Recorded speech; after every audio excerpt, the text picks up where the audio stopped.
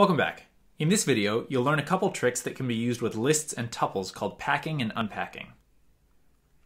The concept of packing is pretty straightforward. You can take existing variables and pack them into a list like this. When the things we pack into a list are integers, we can change the original integers without affecting the integers in the list.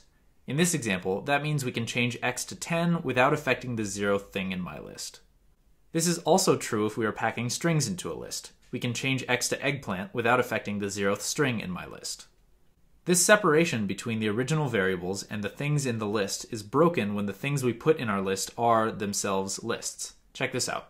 If we modify x such that its 0th thing is 10, that affects my list. The 0th thing in the 0th list in my list is now 10.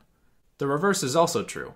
If we do something to the 0th list in my list, that affects x. Basically, x and my list at 0 are both references to the same list. If you change that list through one reference, that change is reflected in the other reference. All this is possible because lists are mutable. This is what makes the two lines highlighted in green legal. Going back to the strings example, we can't modify x because strings are immutable. When you have immutable things in a list, you don't have to worry about the issue of changing one reference and having that change be reflected in another reference. All you can do with immutable things is replace them. When we replace x's string with efg, x and the 0th thing in my list no longer refer to the same thing. X is now a reference to something else entirely. We'll discuss this more in the lesson on equivalence versus identity. So packing lets you put variables into a list. Unpacking, by contrast, lets you assign to multiple variables from a list. In this case, we assign to x, y, and z all at once.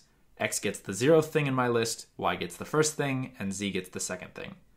Note that the number of variables on the left side of the assignment statement has to match the number of things on the right side. If we try to unpack too many things, Python yells at us. A similar thing happens if we try to unpack too few things. We can also unpack without a list. The first line of this program can assign to x, y, and z all at once. Once again, the number of things on the left side must match the number of things on the right side. Okay, now for something really bizarre. We can unpack the elements of a list and pass them as arguments to a function. By putting an asterisk before my list, we effectively split it into its three elements, which then get assigned to the parameters x, y, and z.